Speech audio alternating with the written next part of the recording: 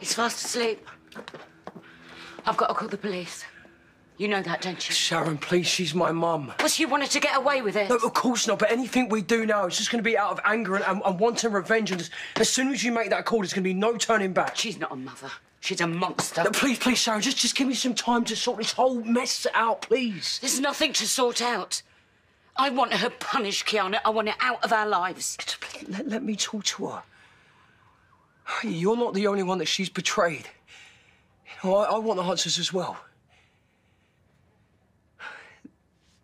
There's got to be some kind of misunderstanding. Just please, please, please, let me talk to her. OK. I won't call you.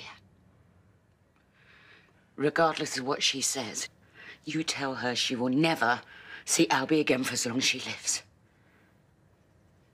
OK, I'll go over there now. I'll be upstairs. Lying next to my son.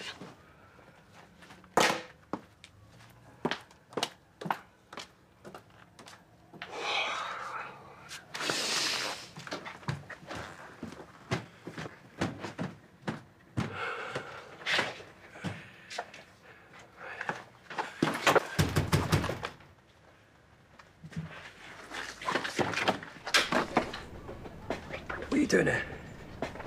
Mum's told me everything.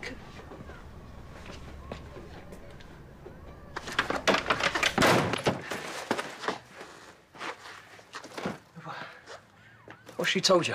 Oh, just that you and her planned the whole thing. Just keep your voice down. Just, look, Bernie, there's... You've always been the brother that I've looked up to. So please don't lie to me. Okay? Is it true?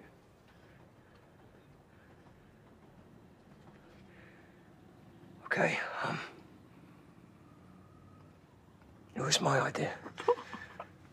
But as soon as it happened, it just got out of hand, and now I'm terrified that I'm going to lose Sharon and my son. But you're OK to lose Mum? No, it's not going to come to that. Right, I've already talked Sharon into not involving the police. Right, I'll get everything sorted. I'll make it all better. Oh. Bernie, please, you can't tell Sharon. Please, promise me. No matter what happens, right, I'm going to look after you. You're always going to have me. What makes you think I want you?